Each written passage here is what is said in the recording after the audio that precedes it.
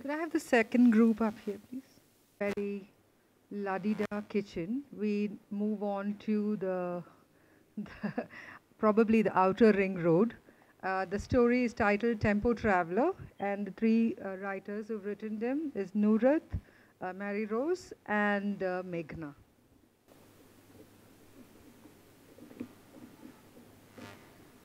Ruh was waiting for her company's van when it began to rain. "Oh God, why?" muttered she. When she woke up, it was hot, but soon the clouds came racing from all directions and hit the morning sun. A tempo stopped before her. "Get in quick, madam." It was Venkatesh, the conductor, who helped her with her laptop bag. "Hello, Venkatesh." "Hello, Shiva," said Drew while getting in the tempo. "Does it usually rain like this here?" "No, ma'am, it's just a drizzle. We'll stop soon," said Shiva, glancing through the rear view mirror. Ruh was a software developer and had begun working at the IT company just 3 months ago. She had come from a town, Shopian in Kashmir, and getting this job was a huge moment in her life. Every morning, she boarded the Tempo Traveler provided by her company and was mostly accompanied by her seniors. So she conversed with them but a little. But with Shiva and Venkatesh, the scene was different. She could connect with them. Like Ruh, they too had come from small towns only to earn for their families. She too had financial problems back home and needed this job like anything. Earlier, there were no money issues, but after she lost her father, the issues surfaced. Though her mother managed to scrape through, but Ruh knew they needed more. The morning drive always started with Shiva's muttering or some prayer. Then he would switch on his phone and get darshan of his favorite god. "Shiva, do you always pray like this?" asked Ruh one day. "Madam, at her home, no work is started without a puja. My mother always insisted on this," he had said. Seeing he has finished his prayer, she asked, "Did you arrange the money?" Shiva shrugged his shoulders. "Not a penny." Ruh knew he needed money as one of his sisters was to get married this year only. "I have talked with some people. Next month I may be able to help," said Ruh. Ramzan was coming, so Ruh thought that she might ask her family and friends back in her hometown for financial help for Shiva.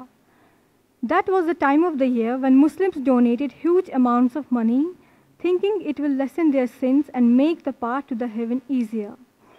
She was the first person to get in the tempo, so she always got a chance to talk to them. After 10 minutes journey, more and more employees joined. It was their evening journeys where most of the seniors were in cheerful mood and cracked jokes. But the morning ride was quiet, disturbed occasionally by a hello or a hi or some cough. Soon they reached the office and rain had stopped long back. Tearing the clouds apart, out came the scorching sun. "Ah, it's going to be a hot day," thought Ruh, getting off the tempo. Shiva was tired of driving, and he needed to take a leak. He signaled to Venkatesh. Who knew if that bastard conductor would allow him to stop for a few minutes? Once they dropped off their morning passengers at the software company, Venkatesh ran a tight schedule, stuffing as many paying passengers as they could. Shiva adjusted the chunky silver earring on his left lobe. Even now he remembered his father's fury when he had returned home to Davangere for Ugadi. "Big city man, eh?" his father had shouted. "Piercings are for women. Why don't you just put one in the other ear too and people won't know what you are?" But the fury had disappeared soon. Every argument, every discussion always turned to money. Would they have enough for Savitri's wedding? Shiva knew his sister's future hinged on the money he sent home. He talked about it often to Venkatesh. But Shiva was stunned when that young woman on the office pickup had asked him about his sister. He didn't expect a passenger should care about his troubles. His midday passengers were a different lot, crude and demanding. Shiva was not surprised to hear a protest as he exited the TT to relieve himself. "Why are we stopping? I'm not paying for you to waste my time here." The barrel-chested old man had a surprisingly shrill voice. They had picked him up nearly 20 minutes before, and he hadn't stopped belching during the ride. Shiva eased the TT back onto the main road. He picked up speed, swaying between lanes. An auto rickshaw turned onto the road. When he was close, Shiva slammed his open palm onto the horn. Bloody autos always cut him off. Shiva crouched as he passed. He was still hunting for the driver who had clipped Rekha from behind. His wife's foot had passed through the wheel well and emerged torn and twisted on the other side. The driver had sped off. His wife now spent most of her time at home. "Hey, stop on that side," Venkatesh instructed. "That ugly woman said there would be a bunch needing a ride starting today." Shiva signaled. A black car was in the next lane. The driver was looking at her mobile. Shiva honked 3 times. She did not respond. And this is why women shouldn't be on the roads.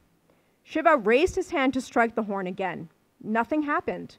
He looked down at the steering wheel and applied greater pressure. No sound. "Use the horn, man! What's wrong with you?" Venkatesh was shouting. "Something's wrong. I think it's stuck."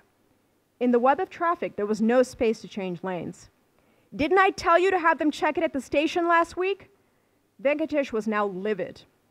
Shiva felt powerless without the horn. Suddenly, he saw an opening and his chance to teach the woman a lesson. He swerved, scraping the entire length of her car. Venkatesh shouted his approval. Before she could react, he was ahead of her, swinging into her lane and neatly coming to a stop at the waiting crowd.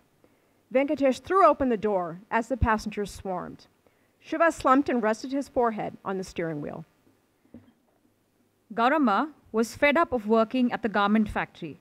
She and another worker, Ambika, had been waiting at the bus stop for more than 20 minutes, but there were no buses in sight. "I've had enough. My next door neighbor works at that new mall. I'm going to ask her to find me a job there," she said. "But don't you have to know English?" Ambika asked. Her chin went up. "So what? I will learn." "Ah, but will you also wear the pant shirt uniform?" Ambika teased. That we'll see. You know, my daughter has also started demanding a pant shirt. I gave her 1 whack. Girls should dress like girls, no? She's not a child anymore." Her friend laughed. "You're just 30 years old, but you act like my grandmother." "You have to be careful, Ambika. That supervisor, have you seen the way he stares? 'Come, madam, I'll drop you to the bus stand.' Do I look like a fool?" Ambika giggled. She looked at her watch. "It's nearly 8 o'clock. I wonder what's taking my husband so long." Gauramma sighed. "Cheh, I should have started making dinner by this time. Now by the time I reach home, that cranky old woman will be telling all the neighbors, 'See how my daughter-in-law is starving me to death.'" 3 shiny red Volvo buses came by, sliding smoothly to a stop. "Why don't you take a Volvo today?" Ambika asked. "Are you mad? For 120 rupees, I can go to Mysore." Okay. Anyway, Ravi's here. I'm leaving. See you tomorrow." She hurried away. Several people left in the air-conditioned buses. Finally, a TT arrived. The conductor poked his head out and yelled, "Kyarpuram, Bani, Kyarpuram." "Volgade hogi," the driver shouted at the passengers to go inside. As Gauramma entered, he gave her a long, leisurely look up and down. She pulled her pallu around her shoulders and hurried inside. In the dim green light, she made out an empty window seat and collapsed onto it in relief. Fatigue and the rhythmic motion of the vehicle soon lulled her to sleep. She awoke with a start. How long had she been asleep? She looked outside and frowned. Which road was this? And the TT was almost empty. A young man seemed to be arguing with the conductor. "But you said you would go to Kyarpuram," the man insisted. "We can't, sir. There's a problem with the vehicle. We have to take it to the garage." The vehicle stopped and he got off, grumbling. It took a full minute for Gauramma to process what she had heard. She rushed to the front. "Stop. I need to get down." "Please sit down. We will take you home safely. Don't worry." The conductor stood up and stretched. He leaned across her and drew the curtain closed. The driver sent him a slow smile.